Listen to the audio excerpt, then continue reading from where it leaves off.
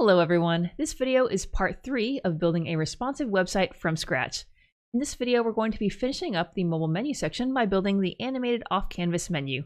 If you haven't seen part 1 yet, check it out. Otherwise, let's get into it.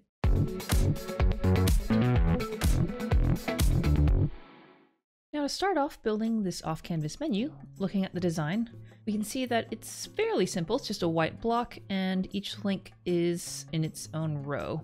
So what we're going to do is first write the HTML markup, and then I'm going to style it in our CSS, and then the last step will be to handle the animation and make it slide on screen or fade in or something when you open the hamburger menu. So let's go into our code editor and let's figure out where we want to put the markup for the menu. So obviously we want it to be in the header tag since it is part of the header, the menu is. So I'm going to, I think, put the menu in a div after the nav. So let's call this header __ menu maybe? Wait, am I using this already? Oh yeah, I'm using the menu for the hamburger. I think this is more of the menu, so I'm going to rename what the hamburger is. So instead of __ menu, let's make it __ toggle.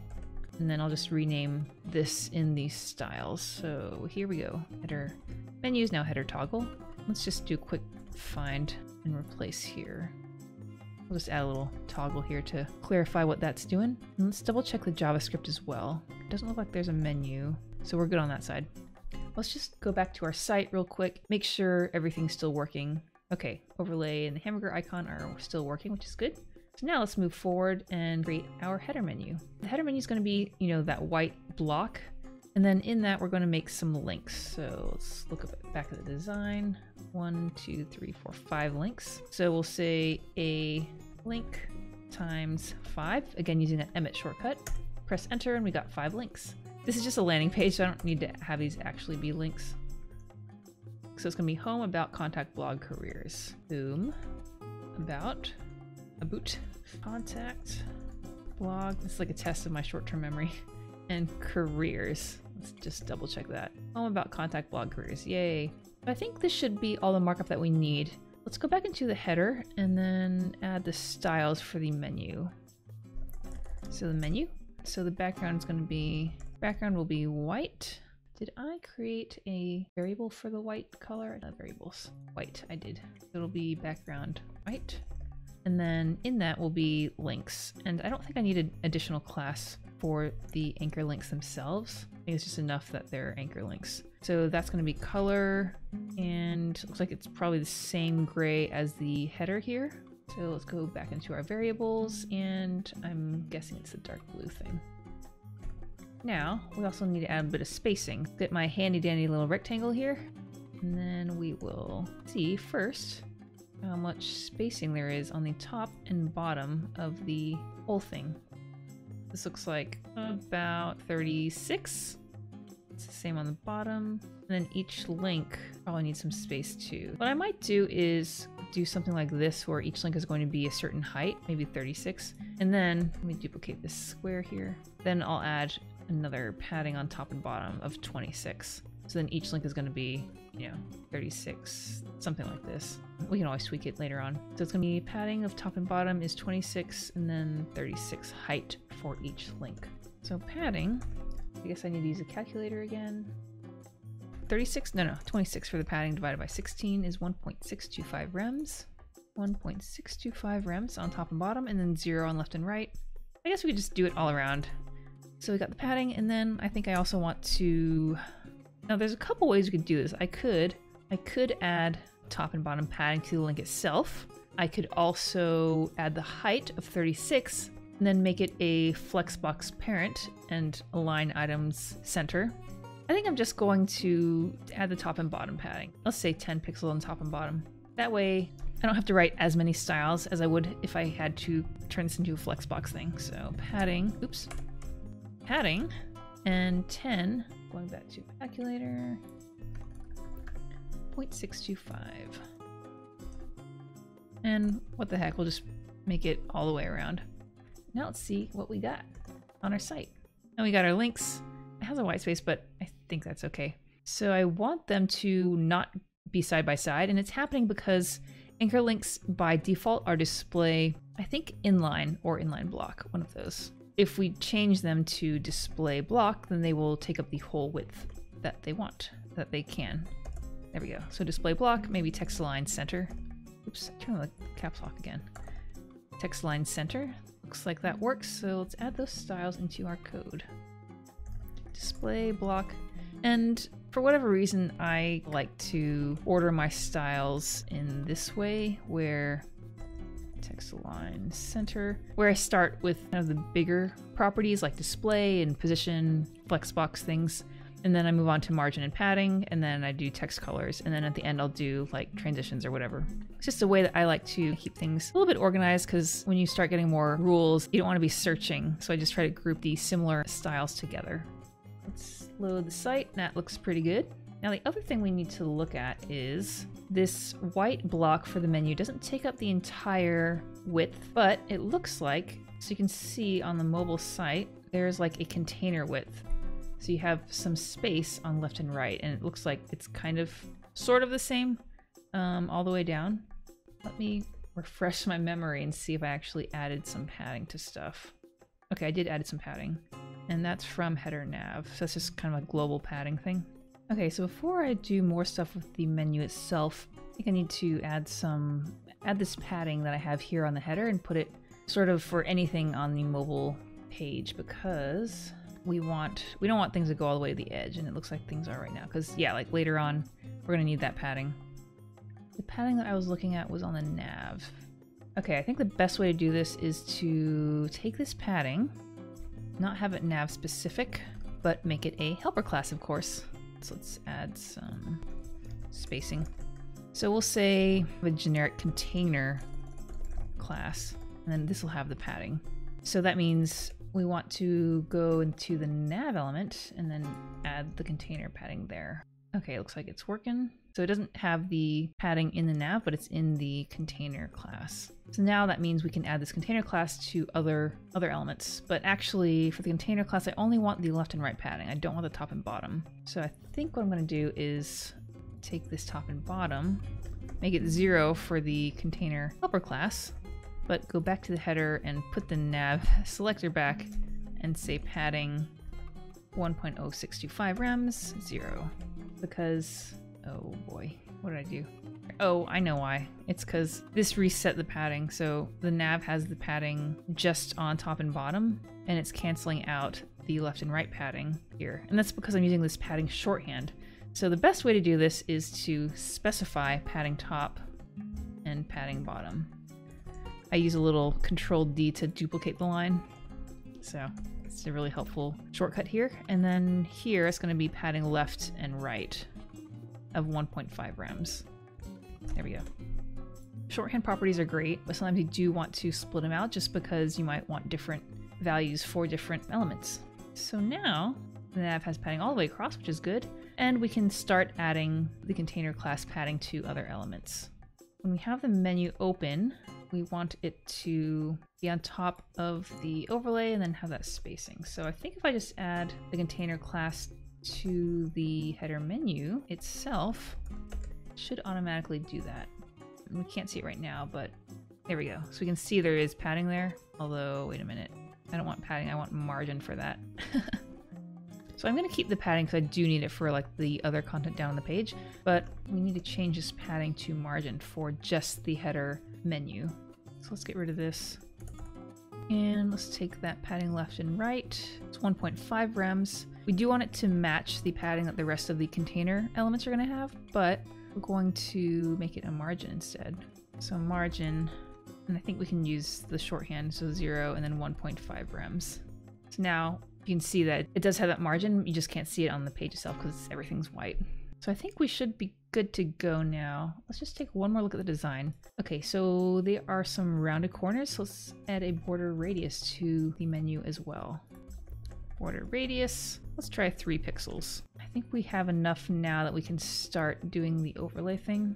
Right now, the header menu is under the overlay because the overlay has, I'm assuming it has a z-index. Maybe it doesn't have a z-index because I didn't do it yet. Let's see what we got here. Overlay, and then nav is there. Menu's under that.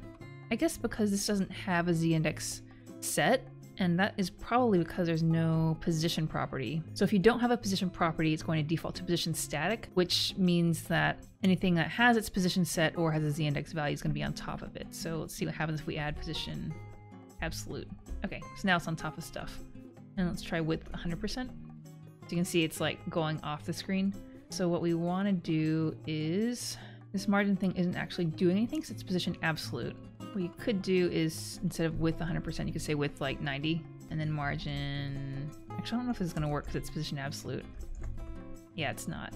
So since it's position absolute, unfortunately, you can't use the margin auto on left and right to center it because it's like not in relation to anything else. It's absolute. Now I do want to make that spacing right. So since we had that margin before of 1.5 rems, which is not being used obviously, I don't know if it's the best way, but I can do a calc and say I want this to be all the way across 100% minus 1.5 rems on either side. So 1.5 times 2 is 3, so 3 rems. Then when we center it, it'll sort of be flush to either side for the container. For a position absolute element, you can center it by using left 50% and then transform translate x negative 50%. And what this is doing is left 50% is making it go 50% or halfway across, its container. So that's why it's right in the middle. What transform does is it's going to, let me turn off that left. If you don't have it, by default, it's going to be left aligned, right? So if you turn on transform translate x, you're moving it 50% of the object itself. So not the container, but the object itself. So that's why combining the left, so this is the middle line right here, and we want to move it back to be centered, but we only want to move it back this much, half of the width of the element itself. So that's why these combined will give you a centered position absolute item. So let's do this. We're going to copy these things over to our code. There we go. So position absolute, width is the calc, 100% minus 3 rems to have the padding. Then we're doing the left 50% transform translate x negative 50. I think I need to get rid of this margin. Yeah, there we go. Don't need that anymore. Opening the overlay. Now we can see it's nicely centered. And we probably need to add a little bit of space on the top there. Using our little handy dandy rectangle here. Let's see how much space that is. About 24. So we are going to do margin top. Where's the calculator? 24 divided by 16, 1.5. There we go. Okay, so now it looks pretty good. I think I might need a little bit more rounded corners. Let's try increasing that border radius a little bit. Maybe 5? How does that compare to the design? It's actually not super round. I think 5 is good. Okay, so there we have our mobile menu. The next thing we need to do is we want to animate the menu on screen. When the menu's closed, it's going to be off canvas, meaning off, your viewport. You're not going to be able to see it. And then it'll somehow animate in. We could either fade it in, we could slide it down from the top, or slide it in from the right. Let's do some research. So go back to CodePen. Search for off canvas menu, maybe? Maybe mobile menu. Maybe animated mobile menu. Get a little more specific. Okay, responsive menu with icon. This seems pretty popular. So I'm just kind of getting ideas for, how they're handling this thing. Where's the menu? What? Hello? Well, not sure what happened to that.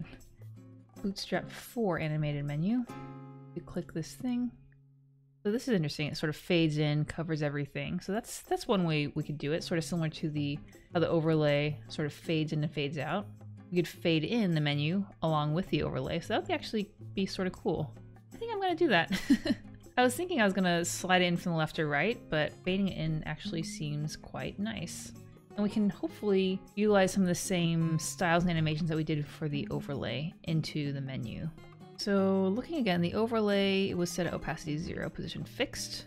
Is that right? Wait a minute. It's opacity 0, it's still, you can't click through it. So it is here. Oh yeah, it's not clickable. What did I do? I think I forgot to maybe add visibility hidden. Then we can still select stuff underneath it. Yeah. I think I just needed to add that visibility hidden. And actually, since I'm reusing this for the overlay and also the menu, let's make it a helper class like everything else. So let's see. Here, visibility. Maybe I should put it in animations. So we're using visibility. So what I'm going to do is, before the keyframes, I'm going to add another helper class. I'll say has fade, and I'll say visibility hidden. And that's going to be the default state of any of these elements that we're fading in and fading out. Let's see, go to header. Okay, it doesn't have visibility here because I had forgotten it last time, but now I can add the has fade class to the overlay. And if this works, we'll also add it to our menu itself. Let's reload for good measure. Okay, so overlay has fade, visibility is hidden. I can see that I can select through, like the overlay is not preventing me from clicking here because it's the text cursor. Okay, so this is working, so I'm going to add that has fade class also to the menu itself. So header menu has fade. So now it's not visible because it is visibility hidden. Let's find the element. There it is. So has fade. So now I can just kind of do the same thing that I did for the overlay. In our JavaScript, scoot this over a little bit so we can see. In our JavaScript, when we open the hamburger menu, we are adding the fade in, fade out to the overlay. We also want to do that to the menu. But since they both have that has fade class, what I could do is, instead of having to duplicate both these lines of code for both elements, I could say const, I'll just say fade elements, elems. So document query selector. And then if it has that class of has fade, I can hopefully target it with this. Actually, I might need query selector all. Yeah, because query selector I think will just, yeah, it just gets the first one, so I need to do query selector all. And that's why I'm naming the constant name with a plural instead of a singular. Just little hints like that will sort of help you not make mistakes. So let's handle the open stuff first. Fade elements, and I think I can do for each. For each. All right, can't remember the syntax. JavaScript for each. I know this is very basic. I admit I'm not super well versed in JavaScript. Here we go. Oh yeah, for each function, yada yada. So for each function, we want to do this. So then in the function, it's going to be element. Hopefully this will work. Okay, so what we want to happen is on both the overlay and the header menu, when we click this, we want it to add the fade in class. Ooh, it worked. What happened here? Weird. It's disappearing for some strange reason. What happened? Maybe let me try removing the has fade class from the menu just to see what happens when it's only on the overlay. Weird. Why is it disappearing like that? That's very strange. Let me try to do it manually. Fade in. Oh, even if I do it manually, weird. Something about the has fade is like canceling this for some reason. Because I had the visibility hidden. Okay, let's start from the beginning. Adding the class via JavaScript does seem to be working, so that's not the problem. The problem seems to be because of this has fade class, where I set the visibility to hidden. Oh, it's because I think I didn't add the end state for this. Visibility visible. There we go. I think that should work now.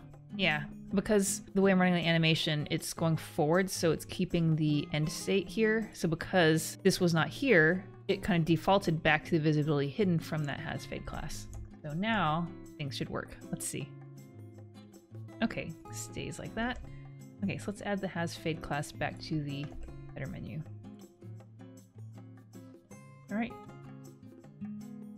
Oh, I didn't add the other stuff. We just added code for the fade in, which seems to be working. Looks pretty nice. Might speed that animation up a little bit. So let's do the reverse. So we'll do the same thing. Fade elements for each function element. So the element parameter, because it's looping through every element that has the has fade class, you can use the element parameter to target and run functions and stuff like that. So element. Okay, so now both the open and close functionality should work. So let's give it a run. Hey, look at that. Nice. Okay, I'm gonna speed that up a bit. It's just a little bit slow. So let's do 200 for both fade in and fade out.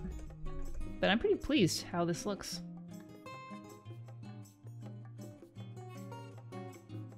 I think that's pretty good. Now I did want to fix that overlay because when you scroll like this, like the overlay is not going all the way to the top. Overlay, I said top 3.75. How about 0? Oh, it's because I don't want it to be on top of the header, or I don't want it to be on top of the nav. I want the header to be on top of it, but I think that adding it should still go all the way to the top. So I think it's because this doesn't have a position set. I think this is position relative. I'm trying to put the nav on top of the overlay. Oh, it doesn't have a background color. It was just using it from the body, but it needs its own background color. There we go. So now it still scrolls and stuff. Let's do that. So to the nav, we'll add position relative and the background color. Relative, background color, white. All right. There we go. So now, oh, I forgot to remove the overlay thing. Top of 0. Let's reload. Here we go. So now, you know, this looks pretty good. Another thing people do sometimes is when you open the menu, you sort of lock scrolling on the body. So you basically say overflow hidden, so then you can't scroll. So I think I might do that with yet another helper class.